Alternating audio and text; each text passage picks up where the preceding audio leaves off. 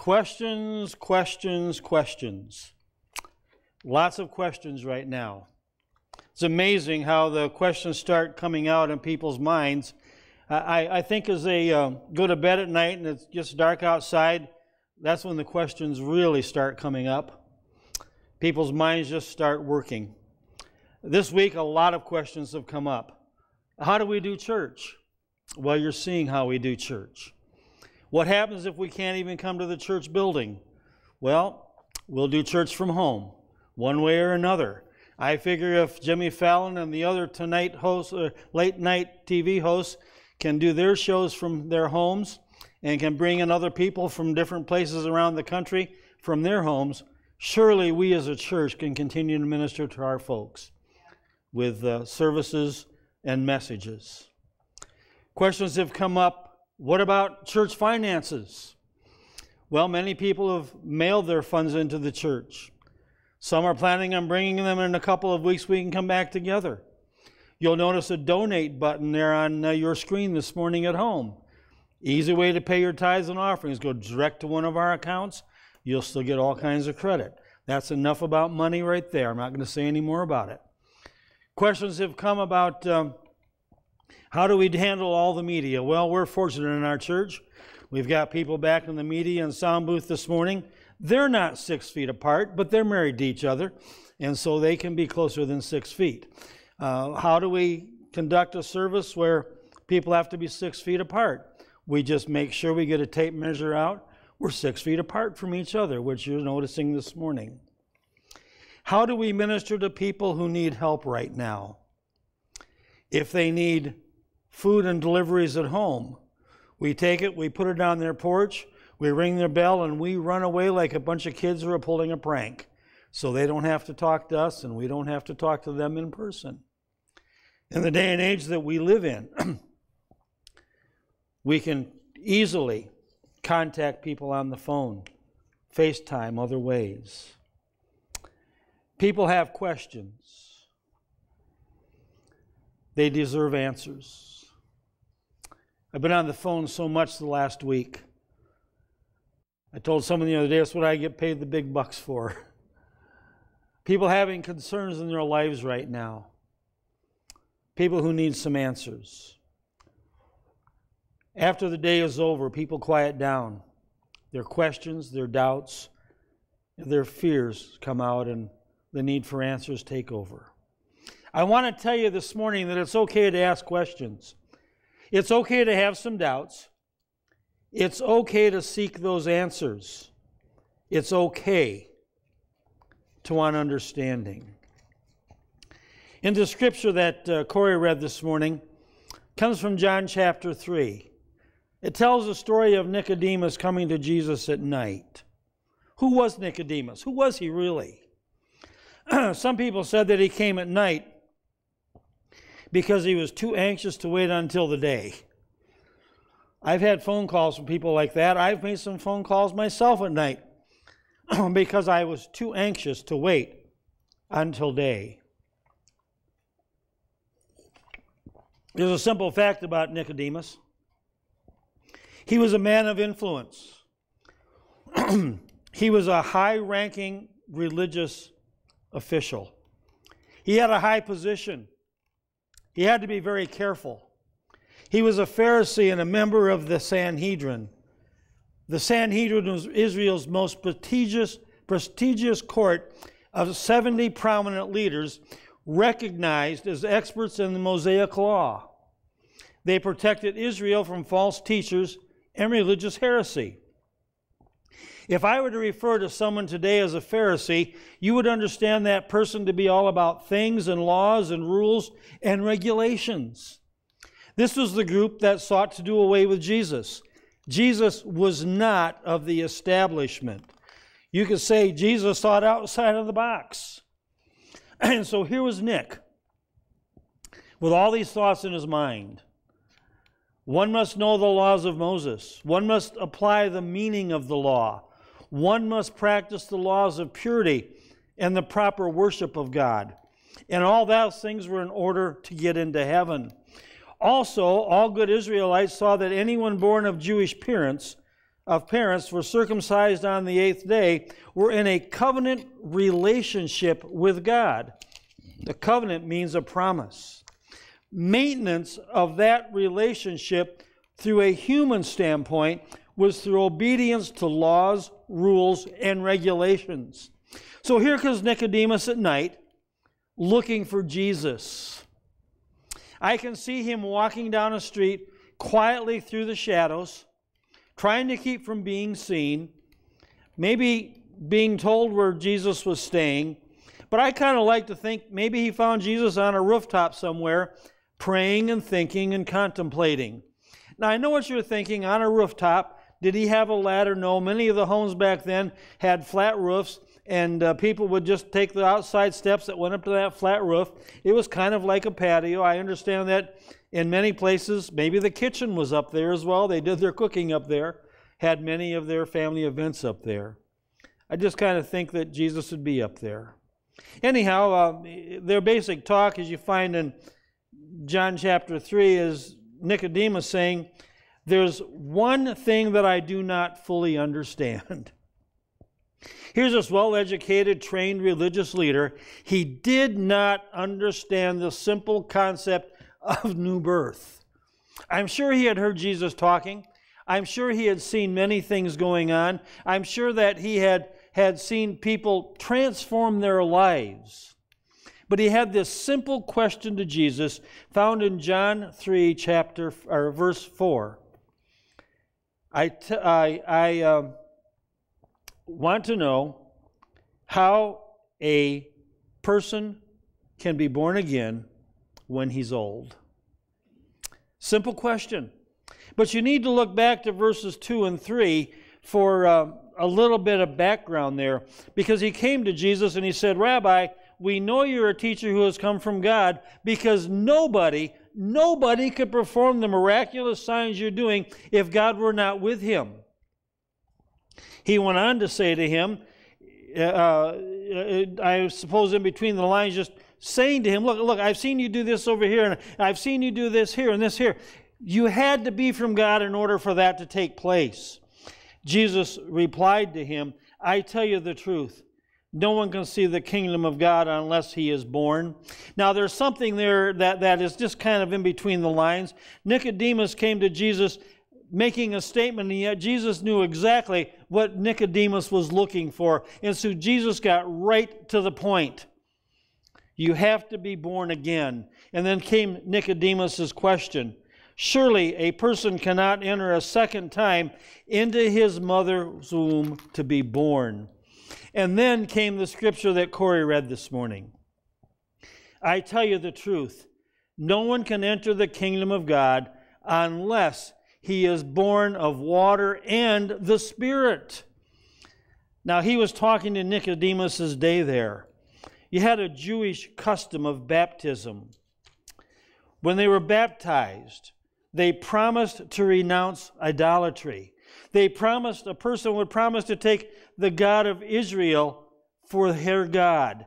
They promised to conform life to the concepts of divine law. And we do baptism today, and the whole symbolism is that the water washes us clean. Jesus was talking about rites of purification. Nicodemus could understand that. If you go back to Numbers chapter 19, around verses 11 through 22, you find some things there about purification. If a person touched a corpse, a human bone, or a grave, they were impure for 7 days. They would wash with water on the 3rd day and on the 7th day. And on the 7th day, they would wash their clothes, they would take a bath, and then when nightfall came, they were considered clean once again. When a woman gave birth, she was unclean for a specified time. And then after that specified time and certain things, she was clean again. Purity came from ceremony. We're beginning to understand this purity thing. Wash your hands for 20 seconds and lather them up real good and sing happy birthday to me or holiness unto the Lord or any number of things. And wash your hands that whole time and lather them up really good, and it'll kill the germs. We're doing things this morning. We came in and got all the microphones turned on, and then we took a Clorox disinfectant wipe and wiped them clean and put them back in the cradle so that minor curse germs would not be on them, but only those who were using those mics germs, and we're going to cleanse them again when you're all done. We have cleansed doors around the church and doorknobs and pews, which don't matter right now because there's just 6 of us here this morning. Rites of purification. Purity came from ceremony. And then they could have fellowship together. Once you were clean, you could have fellowship together. And it didn't have to be 6 feet apart. Cleanliness, purity, holiness, if you will. To understand Nick's thoughts, you have to understand all of that. You also have to understand that Nicodemus came from the old concept of, I have to do all this cleanliness on my own. We sometimes have the attitude, my willpower, I must have a change of mind. I must do this.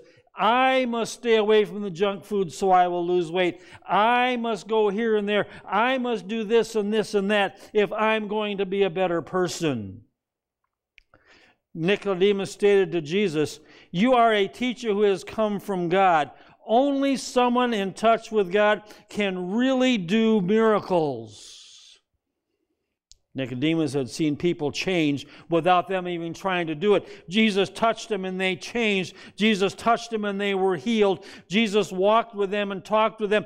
Jesus allowed his garments to be touched and the person was healed. Nothing they did on their own. A person who was full of demons was all of a sudden free to live the way they needed to do. Nothing they did on their own. It came because Jesus did it. Nicodemus was reaching out to Jesus' identity. Jesus didn't want an identity lesson. He wanted to get into the operations manual for Christianity 101. You have to be washed clean. You have to be born of the Spirit. He says there in verse 6, flesh gives birth to flesh, but the Spirit gives birth to spirit. You should not be surprised at my saying, you must be born again. And he goes on to talk a little bit more about the Spirit. An inner work where we do all of the above living cleanliness automatic. We do it without thinking. It's done without anything that we do because the Holy Spirit does us. The water washes and cleanses, but the Spirit makes holy and purifies the inner workings of our life. We are born again in action. We're born again in attitude. We are born again in desires. I keep asking myself a question these days. What are we going to learn from everything that's going on in the world right now? What are we going to learn that's going to change our lives so dramatically? This is a focal point in history. People being locked in all around the world, being given restrictions. What is it going to do to us? We're seeing stories of people going out on their balconies in apartment buildings and all of a sudden breaking out in song together. All of a sudden applauding health workers together that are walking down the streets. We're hearing amazing stories of people just reaching out and helping others. We're going to be changed. We also need to remember to be changed through the power of God. Jesus taught Nicodemus 3 things. First of all was the amazing gift of life. John 3:16. For God so loved the world that He gave His only begotten Son. Here's Nicodemus talking to Jesus. Jesus was about ready to go to the cross. He was about ready to go through pure torture in his life, in his physical, earthly life, for you and I. It came out of love. And as Jesus talked to Nicodemus, we come on down to that verse, John 3:16, that Jesus refers to there. For God so loved the world that He gave His one and only begotten Son. Love. The amazing gift of love that came from God to you and I. We need to remember that at this Easter season. Jesus died on the cross out of love so that we could be forgiven of our sins, so we could be washed clean by His blood, so we can go to heaven someday and live with Him. The second thing is there, the amazing gift of eternal life. That whosoever believes in Him shall not perish, but have eternal life. I'm going to tell you, we're all going to physically die someday. I've had 7 or 8 funerals in the last year. It's just a reminder that the body gives way and that things happen, that tragedies come, and that yes, our physical bodies leave this earth. But we're talking about spiritual life here, living with God as opposed to our spirit going the other direction. We have the amazing gift of eternal spiritual life. I suppose we could say it's the fountain of youth, spiritually. Constantly being renewed by God, constantly being renewed by the power of the Holy Spirit, constantly sending us on to where someday we can reign in heaven with God. And then we have the amazing gift of fellowship with God through Jesus. That's something that we desperately need to remember here as we live in this day and age, this time right now, the day and age where is the end of the world coming? Who knows? But we can have fellowship with God through Jesus. There's a song it's an old-time song, and I've often snickered at the song. Now it's just Jesus and me. A long life's pathway. I don't need anybody else, just Jesus and me. And I've said so many times that we need that Christian fellowship of our other people. But right now, with the way things are going and regulations have been put on people, in many cases right now, it is just Jesus and me. Might be that occasional phone call from somebody, but many people, it's right now just Jesus and me. You see, my relationship to Jesus is the most important relationship I have or ever will have. Everything else rests on that foundation.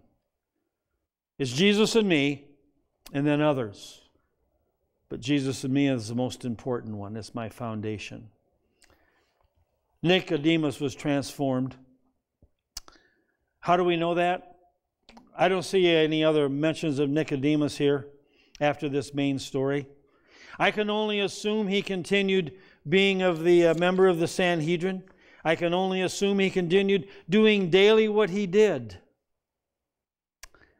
It tells me that we need to be witnesses and people of integrity with God's armor on every day, everywhere we go and whatever we do. I need the power of God with me to carry through. And I believe that Nicodemus had that because we find Nicodemus again in John chapter 19 at the tomb. Nicodemus and Joseph of Arimathea went to embalm his body and lay it in a tomb. From that point where he met with Jesus and he continued living, he had newfound respect for Jesus Christ, the Savior of the world. He understood what it meant to have the power of the Spirit in his life. He understood what it meant to be walking with Jesus. He understood what it meant to have eternal life. I believe that he turned his life around that very day, that very night, that he talked to Jesus Christ. Here's some final thoughts that I have. If you want peace in your life, it's okay to go to Jesus in the secret hours of the night. He'll make it all well with your soul.